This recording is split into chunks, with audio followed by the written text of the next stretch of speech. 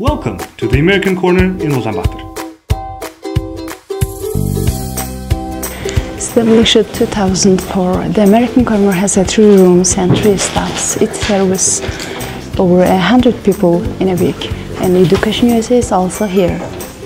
Former city librarian Bayaraa joined the AC in 2006 and started many of its programs. After partaking in the embassy's first high school exchange Muse, she now advises students as Education USA member using her broad experience. In 2005, I requested the AC to provide internet access for the blind because I wanted equal opportunities and equal access to information. Not only AC became more accessible for everyone, it helped Tsengel to find out about the Bill Gates Project contest, which he won with his library project AC.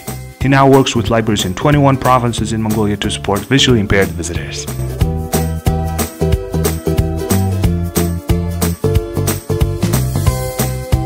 Having never been to America, I was introduced to America here by its lectures, movies, books, and online courses, which helps me even today in my work. After completing numerous AC programs successfully, Dash became the president of UB Toastmasters Club and moved his programs to AC. He now organizes Evening Talk Conversation Club here to help the youth improve their English skills just like he did.